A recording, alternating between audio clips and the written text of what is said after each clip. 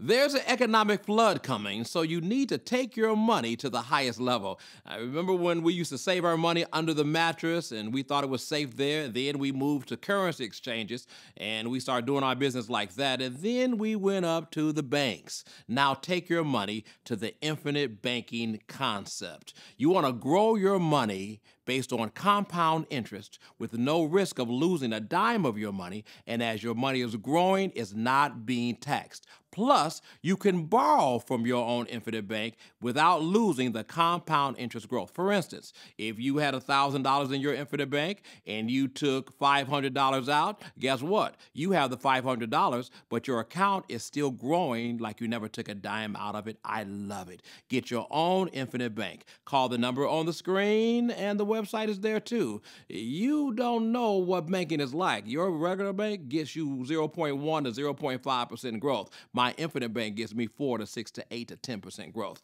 You make the decision. Get your own infinite bank. The number's right there.